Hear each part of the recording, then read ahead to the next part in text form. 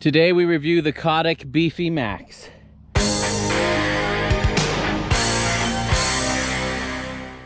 A lot of you have waited patiently for this review. Thank you. I've been riding this for 2 weeks. I really wanted to get to know it before I just hopped on it and gave an initial review and then sent it back, because I really want to get to know this bike, and I do that with all of my bikes. I really try to get to know them before reviewing them. Put a lot of miles on this, and today we are riding Highline Trail in Sedona. I don't take very many review bikes on this trail because most hardtails I don't feel comfortable riding on this trail. This is a very special bike, as you will find out in the review. I really like it. 444 chainstay, 438 reach, 65-degree head angle on this 140 Cane Creek helm. This bike rides far different than its geo table suggests. I'm 5'6". I'm on a size small. I have a BMX racing background as a kid. I've been mountain biking for 20 years. In the past, whenever I've ridden a bike with chainstays longer than 435, it's kind of felt like a boat, like you're towing a trailer. Hard to get into manuals, hard to bunny hop and play. So when I saw this one had 444, I was a little worried, but I kept an open mind and decided to see how it rode before I let that number change my perceptions, and I'm glad I did. For some reason, despite the long chainstay numbers, this bike does not feel long. It feels very maneuverable. I can put it where I want. I can lift up the back wheel when I want. Reach feels slightly shorter than the numbers suggest. Feels like a 430 reach to me, not a 438. Man, this bike excels on the climbs, which I did not expect. This has quickly become one of my favorite technical climbing bikes, which totally blew me away. That is such a hard move there.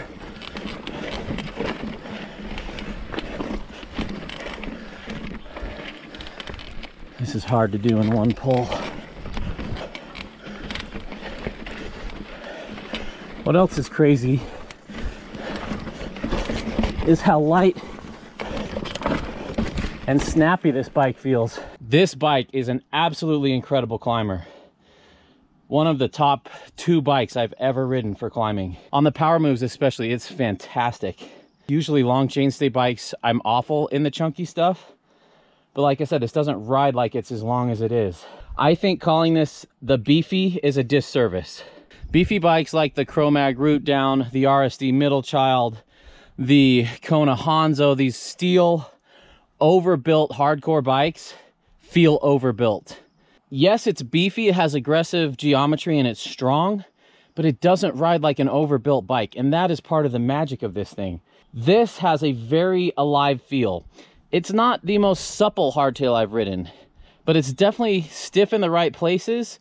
It doesn't beat you up, but it has a springiness to it. It just feels alive, and they've been able to keep it light. That's what's crazy. This bike's like the kid that shows up to the first wrestling meet that's super scrawny, and everyone's got low expectations, and then he just throws it down on the mat and takes the state title, and you're just like, holy cow. Just really surprises you how hard of a punch this thing packs. This thing is spry, it is peppy, it is fun to ride. This is what a good steel frame should feel like. You can get more supple steel frames, so if you were crushing out long miles or looking for more XC stuff, I'd recommend a different model, and I think Cotic would as well.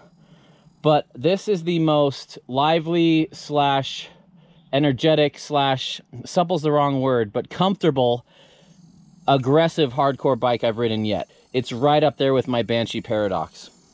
So far I've cleaned everything first try on these climbs, and that's not normal for me. The reason I do long reviews is because there's so little info about a lot of these bikes, and I figure the more info you have, the better you can make decisions about whether it's for you or not.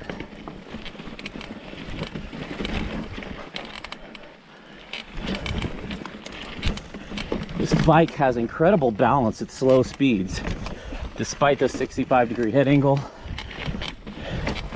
and despite the 51 mil offset fork. If this were my bike, I'd get a 44 mil offset. The handling's just a little bit twitchier on the 51. I don't like a twitchy front end. It initiates corners well. It tips into the lean angle quickly with the 51 mil. This bike is a great wheelier. What's surprising is I don't have to lift the front wheel very high to find the sweet spot on the wheelie. It's far more playful than it should be for a 444 chainstay, but it's less playful than something like a Chameleon or the Middle Child or even my Banshee. This is meant to be an enduro winning hardtail, and that sounds silly, but in the UK they do have hardtail enduro classes, which I think is awesome. What amazes me is the balance on this bike. This just always feels like you're perfectly balanced left and right. Seat tube angle feels perfect. Seated position is perfect. For once, I'm not sliding my seat rails forward. The reach feels short. So this is where the geo charts feel different than I think. The chainstay feels shorter than the geo chart says, but the reach feels shorter too. And since Cotic has such a low seat tube height, I could definitely size up to a medium and still have plenty of seat post. Appreciate them doing that. Yeah, what a joy to ride. This bike rides quite different from any other bike I've reviewed, and I've really struggled to put it into words. I'm glad they've included this riser bar. I really like the feel and sweep of the bar. It's very comfortable. This is a Cotic bar and stem. They believe in short stems to match their geometry, and I agree, it fits it well. Some bikes throwing a 35 mil stem on ruins the feel. This bike feels just right. I think for the first time in my life, I've cleaned every techie section on this climb first try. It accelerates very quickly, like a lot of aluminum and carbon bikes, but it's noticeably less stiff than the DV9, the Santa Cruz Chameleon Carbon. Feels about like the Santa Cruz Chameleon Aluminum. A little bit stiffer under pedaling though. A little bit smoother than my Thai Middle Child. I'm impressed. And it feels zippier and less flexy than my Thai Middle Child. The helm fork feels fantastic. I love the helm. One of my favorite forks. I wish it rode slightly higher in its travel, but it sure is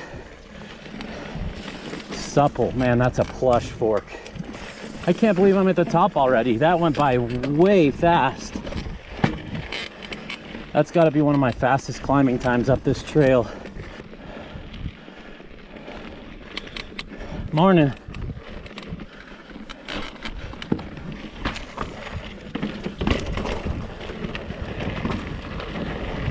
All right, let's point this downhill, see what she feels like. The bars are close to me and low. I feel a little more forward than I want. Remember, the chainstay is 6 centimeters longer than my reach. That's kind of an awkward feeling when the back part feels longer than the front. But we got a nice slack head angle to keep that front tire out there in front of me. Even though the riding position feels a little bit like I want to go over the bars, it really doesn't because the wheel's so far out there. Oh, this is so good. This bike corners extremely well. Front end feels a little bit nervous / floppy with that 51 mil offset, which sounds crazy because most people say shorter offset feels more floppy. This feels a little more twitchy. So you can still manual this bike. It takes more work than a short chainstay bike. This bike wants to stay fairly planted and just charge. The faster you go, the faster it wants you to go. This thing is so composed on the chunk. Yeah, the faster you go, the more it wants to be pushed. This is a very racy bike.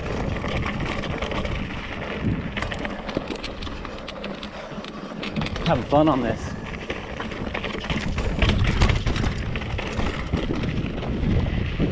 still rides like a hardtail. You feel the bumps. What a good bike. See how she does on the steep stuff. There's the line. Yeah, I'd like a longer reach on that really steep stuff. Maybe 15, 20 mil. So I'd size up to a medium. But that's just a sizing issue for me. So I would, if you have steep terrain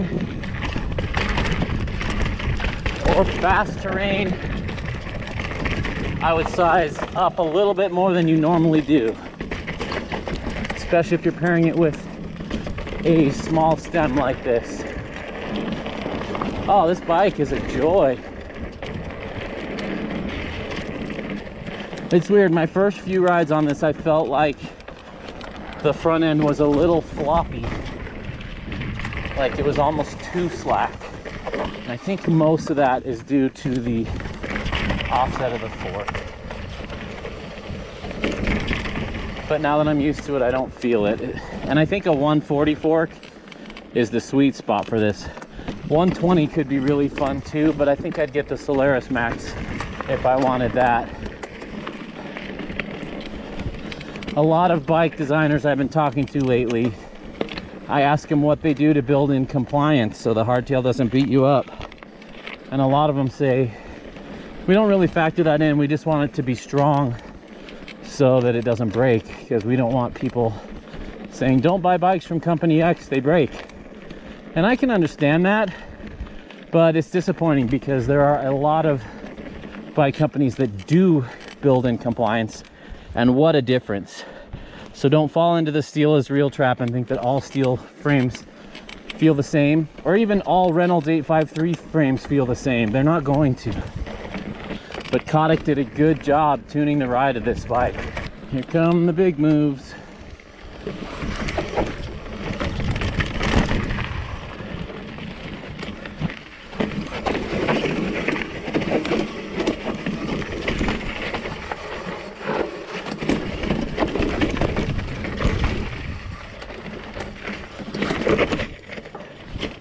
Little off there.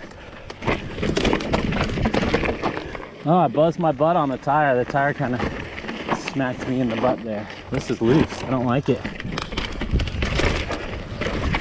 Ooh, that's gotten eroded. This bike is planted. Feels good.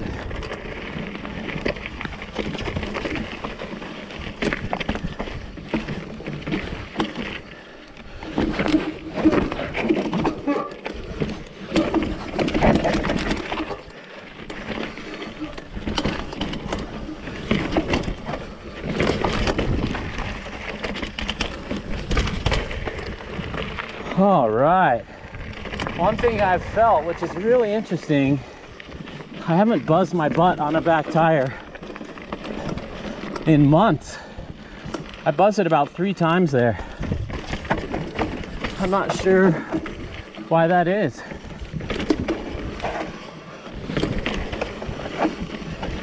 Definitely sat on the tire a few times. Weird, it felt bigger than a 29er to me for some reason.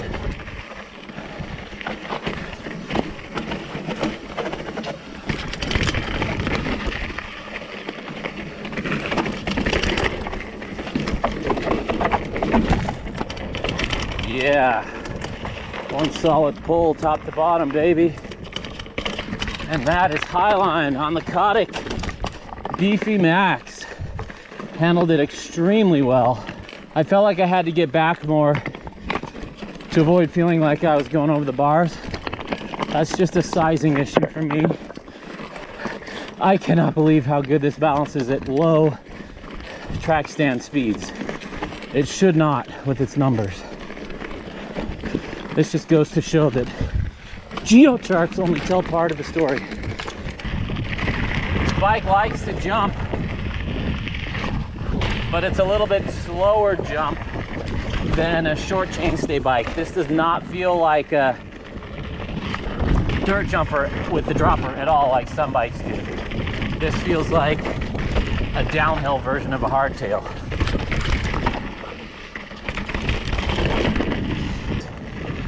This bike's very special. It falls in that exceptional category. It's not just like everything else. It's unique. What's surprising is how fun this is at slow speeds, in slow technical terrain, in big lift moves, hard climbs, punchy stuff. I recommend this bike for those who like bombing, going really fast down steep stuff, who like more of a racy enduro feel than just kind of a sit and spin cross-country feel. Not to say you can't crush out the miles on this, you definitely can. I wouldn't put it as the top of my list for jib bikes where you just goof around and pop off every little thing at slow speed. This bike, I would probably say, is the best climber I've ever ridden. Whether it be long slogs on a fire road, howdy, or punchy stair-steppy stuff like this. That is amazing. It'll claw its way up that. Wow. Definitely felt the long chain stay helping me there. Wow, that, if you've ever been here, you know how hard that climb is. Only made it 2 or 3 times ever. And I just rolled into it talking. First try. This bike climbs so well, case in point. That was a special ride. That was amazing. This bike was built for highline. Let's rate this bike. Climbing, 10 out of 10. I've never ridden a better climber. And for once, the longer chainstay helped on climbs. Normally, for some reason, it hurts. There's no doubt this new Hutchinson Griffiths super sticky tire helps as well, and that's a great match. You pair this with the zip wheels and the helm fork. Man, what a bike. Cornering, I'm gonna give it 9.5 out of 10. I think if it had a 44 mil offset, it'd be a 10 out of 10, a great cornerer. Look at this, I've got a 150 post, and I could even raise that a little more. That never happens for me. So thank you for keeping that short, unlike so many companies. And thank you for a straight seat tube, Cotic. That means you could run super long droppers in there. Thank you for external routing. Love that. This frame was easy to build up. Thank you for the threaded bottom bracket. Descents, I'm gonna give this, I can't give it a very accurate rating because I feel like this bike was just slightly too small for me. What's crazy about this bike on the descents is you are going way faster than it feels. And you come into something really hot and you're like, I wasn't going that fast. And then you stop and look at it or talk to your buddies and they're like, you were hauling. This bike, you're going way faster than it feels like you do. And that's a compliment to the bike. You got to remember you're on a hardtail and not just fly through stuff. So I wish it was a little bit longer. I should have sized up to a medium. The frame feels fantastic. This is how a steel frame should feel. Thank you, Cotic, for not overbuilding this frame. It feels light. It feels zippy. Now, if you're in the Midwest and you just ride flat stuff and there's no real chunk, I would go with one of Cotic's other models that hopefully rides even a little more supple and it's just a little bit less aggressive on the geometry. I highly recommend this bike if it fits your style, if you're doing faster terrain, more aggressive terrain, and by aggressive I mean chunky, rocky, bumpy, steep, on the brakes, hard type of terrain. Not just kind of flowy, meandering terrain. It can do that, but I would probably recommend a different bike for that type of riding. Let's compare this to some other aggressive hardtails right now. The closest comparison is my Banshee Paradox V3. The longer chainstay is noticeable on this, and I think this climbs slightly better than the Paradox. The Paradox feels a little bit more comfortable going downhill. I'm not sure. I think it's a little bit longer reach. Compared to the RSD Middle Child, the Middle Child feels like a dirt jumper that just wants to play around on stuff. And the Middle Child steel feels overbuilt and heavy and not springy. It doesn't have the great ride quality that this does. This feels a little more like a race bike. Both are fast bikes. This is probably suited a little bit more for like enduro racing. I'd probably pick this. For dirt jumps, I'd pick the Middle Child. For Whistler, I'd pick this. Compared to the Diamondback Sinker Carbon, it has a similar feel in that it wants to charge and just bomb down hills. The Sinker felt slightly more composed than this, and I'm not quite sure why. I think the little bit lower stack kind of got to me, and I think I need a little more reach, and then I think this would beat the Sinker in that. This still has a much better feel than the Sinker. It feels like a higher quality bike, and this climbs way better than the Sinker. Santa Cruz Chameleon is completely different than this. Steeper head angle, twitchier, more BMX-y, but they're not even in the same realm despite both being hardtails. I'm blown away. Super fun bike. If you're tall or racing long, steep stuff and more concerned about top speed and times, I think you're gonna really love this longer chainstay. It can be playful, but popping into manuals, bunny hops and jumps are a little bit harder on it than something with a shorter chainstay. So just decide if that's what you're looking for in a bike. Thank you, Cotic, for sending this. I'm honored to have been able to review this. If you guys enjoyed this review, subscribe and hit that bell icon. That'll notify you every time I publish a new video, and you can be up to date on what I'm doing lately. If you want sneak peeks and to provide input into my videos and see the bikes I'm reviewing way before they hit YouTube, become a patron. I am super grateful for my patrons. You guys rock. Keep up the great suggestions over there. They're shaping what videos I film in the future, and they get a lot of sneak peeks over there. Thanks for watching. There's a party in the mountains, and you're invited.